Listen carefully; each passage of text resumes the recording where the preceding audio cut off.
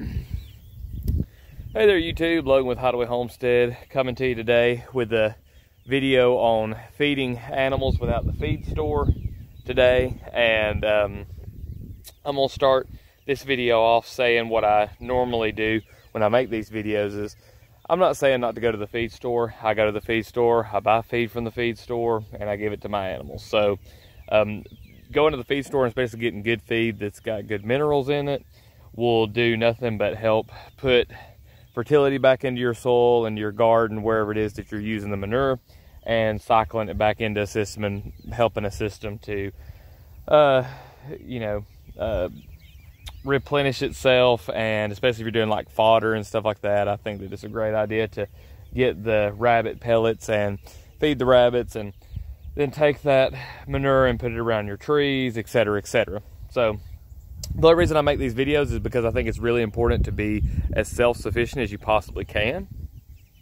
And today I'm going to be talking about the chickens and ducks. So I do a lot of stuff on the rabbits. Rabbits are easy. They're herbivores, and so as long as you can just grow the right plants, you're golden with them. So with chickens and ducks and other game bird species and stuff like that, anything that's, fowl, a lot of times it seems to be a little bit harder. Now, I've seen a lot of people try to grow grains, like they're, trying to grow their own grains in their garden, and they use that to feed their chickens. That is a lot of grain to grow, and it's a lot of labor. Now, what I'm going to be doing today is I've got right here, I've got some liver, some heart, and lung of rabbit. And so if you look at, oh, there's a Skoda keeping guard. If you look at like your game bird feed, your high protein, 30% protein, and you think, golly, are they getting that from soybeans? If you look on the back and you read the ingredients, one of the things in it is porcine products, which is pork, pork byproducts. So you're feeding birds pork meat. And that's the thing is, used to, people, they didn't give their birds a whole lot of grain because grain was expensive. This is back, 100 years ago. They would give a lot of their, yard chickens scraps, roadkill, or, they go and shoot a varmint and feed it to the chickens. So what I'm going to be doing today is I'm going to cut this up and give it to the chickens. Their feeder just got empty, and so they're hungry, they're ready to eat. I just moved them. They're grazing on some grass, but that's not going to be enough to get the protein up. That's another thing, is a lot of your birds, they're more insectivores, carnivores, than they are omnivores. I think that we get a little confused on that, because really and truly only about 3% of living things on planet Earth are actually omnivores. Now, that data could be incorrect, but that's just a quick Google search. You can see how many are, what percentage are omnivores, what percentage are herbivores, and what percentage are carnivores. I think it's like 60-something% is carnivore, and then 30-something% is herbivore. And a lot of your herbivores are insects, because they're so specialized at eating specific types of plants, because plants don't have really any defense except for to poison you. And so a lot of your herbivores have developed ways, ruminants, they basically are, I've heard people call them beer making factories, and they're just kind of, making beer all day. That's kind of why they sit around and kind of lazy. That's extremely unscientific description of that. But then, like, rabbits, they poop, but there's a certain poop that they poop the first time that they actually eat, and then that second one that comes out as the pellet is the finished product. So they, pass everything through a couple of times. But with like your birds and stuff, they're more carnivore. They're like little dinosaurs. And if you don't have a whole lot of insects for them to eat, which a lot of people don't. They do get some insects in this little tractor. It's not very many. If they're out free range, they get a lot more. I've had hens that we literally fed nothing, and they just ate the insects. But then you've got winter time. There's a lot of stuff to factor in on that. So if you've got a lot of greens and lower protein things that you can feed the birds, that's great. And then if you can just supplement it with the high protein things, that'll balance everything out. I think we get a little too hung up on what percentages we need. Yes, there's been a lot of scientific study done with that, and feeds are made specifically to meet the needs of the animal. So I'm not trying to discredit any of that, but a lot of our homestead stuff is not competing on a commercial level. So today I'm just going to do a little bit of cutting this up. I'm going to get the camera set up here where y'all can see some of the action maybe. Let's see here, about right there. So they've got an empty feeder right now, so they're going to be real keen to come over here and see what I'm doing. But I'm just going to start cutting this liver and this lung and heart up and giving it to them in pieces that they can eat. So if you were going to do this the fast and efficient way, you could do it in a blender and just make a little slurry, or you know, some other way, some other faster way of chopping. I just had this and was going to cut it up and give it to them. I'm cutting it up into kind of small pieces, not too small, because I mean the ducks can, you know, swallow pretty big pieces whole. There the chickens go. They're going. I was trying to cut a few so that way everybody got a chance to get some. As you can see, they're going a little wild here. Go ahead and cut this up some more, and they'll the chickens will especially do a good job of helping pick some of it apart if the slices are too big. Now once they get up grown, you don't have to worry about cutting it as much because they can pretty much do everything themselves. But yeah, chickens will straight pick something apart if they kill it. They're little carnivores. And so the thing to keep in mind though is I would not give any chicken to chicken, or any duck to duck, or probably any chicken to duck or duck to chicken, just because, you know, cannibalism is not good for anybody. So I focus on the meats that are of a different species. So like for example, right now, you know, we're giving the rabbit, I'd give them pork or any kind of beef byproducts. Let me dump all this in there and let them go wild.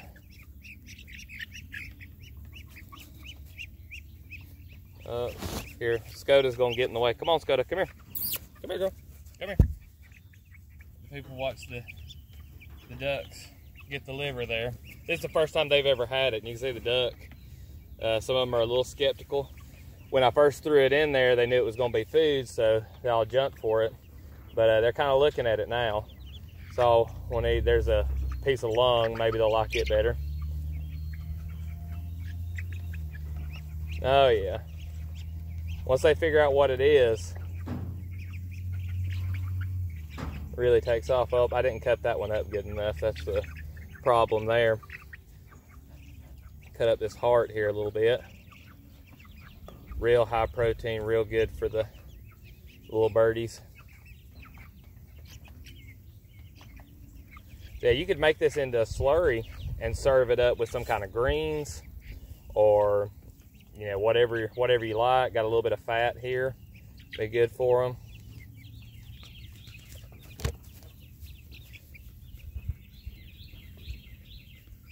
And Skoda has some rabbit over there, but she's not touching it right now. She must not be hungry.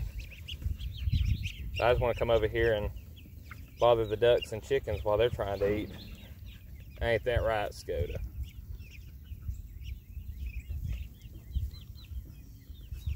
As you can see, they're getting it figured out. With the ducks, especially when they're little, I would be careful. I wouldn't give them too big of pieces, because ducks can actually choke. Because they'll swallow stuff like, you know, big slugs, snakes, other types of little animals. So you want to be careful. I wouldn't give them just like a whole liver or something like that, you know, then try to swallow it and end up getting choked. But you'd be amazed at the size pieces that they can eat. So we're going to give them this, let them get a little protein snack, and then get them on, let them graze a little bit more, and then move them, and then fill up their feeder. Normally, after your chickens and ducks have had a taste of meat, they kind of crave it. Like, for example, with these right here, they're still figuring, oh, we got some fighting going on over there. They must have got a piece they really like. But you know, you can grow a lot of insects, like stuff like worms, larvae, and really get their protein needs met. But it's also really good to have the option to every once in a while give them some meat, because it'll definitely keep their protein needs met. And you know, the way I think about it is we haven't really designed a human chow. You know, we don't have a specific bag that you go and buy, and it's like, oh, well, everything you need's in this bag, and so you just eat these dry crumbles, and you'll be good.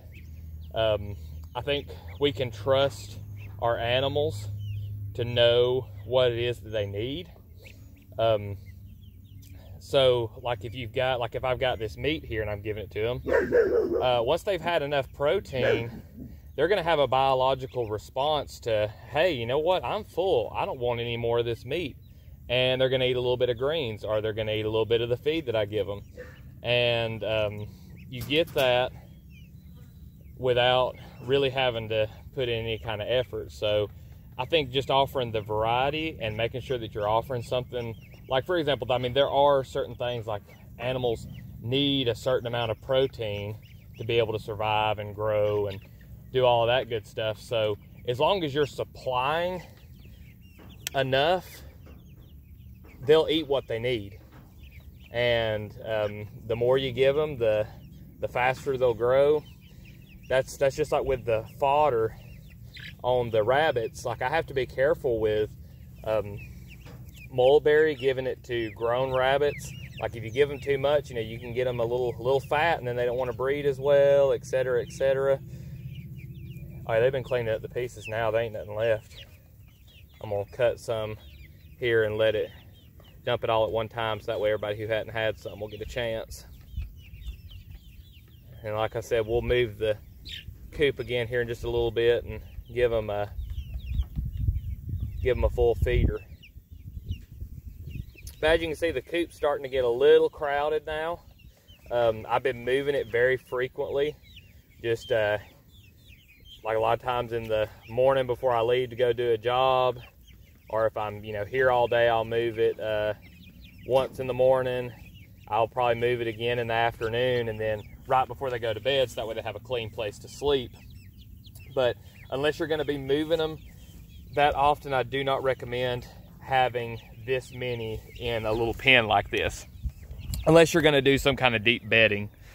And as you can see, they cleaned it all up. I don't know if we can get down here, and they've got the taste for meat now, so I'll be able to start supplementing a lot of that and save on feed. I mean, that's one reason to do this, is just to save on feed. If you're not a full-time farmer, full-time homesteader, or you know, you just like a little bit of ease and stuff, you know, you can go and trade the energy that you spent to earn those dollars and, you know, buy the feed. A lot of feed's pretty cheap. It's been going up a lot, I've noticed, but it's still relatively cheap compared to what you get. So being able to save on that some, and especially to use something like, I'm not too fond of the rabbit organs. They're not that great to me, and there's certain parts of the rabbit that are just not as tasty. And so the fact that I can give that to the chickens and the dog and the ducks just helps to close that loop and let there, you know, be no waste. And as far as, you know, humans, we're an apex predator. We're the apex predator. We may not be the strongest or the fastest animals in the animal kingdom, but we're definitely arguably the smartest, just considering what all we do. And we can pretty much come in and take over any area that we want. So just like a lion doesn't eat all of the animal, you know, it leaves behind. That's why you have a lion share. You know, you got the saying, a lion share. A lion will eat a certain amount. It'll eat all the prime cuts, all the stuff that it wants, and then it leaves the rest to the hyenas or whoever else. So this is a great way to be the lion, be a little more in touch with nature, take that excellent resource like the rabbit organs and give it to the chickens and the ducks. And yeah, you know, I plan on making a lot more videos talking about this. This is one of my passions as far as homesteading goes, is just seeing what all can be done to be more self-sufficient.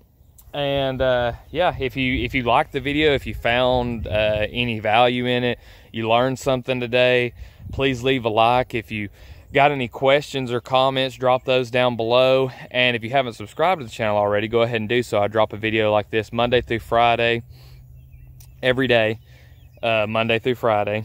And I appreciate all y'all watching, and we'll see you in the next one.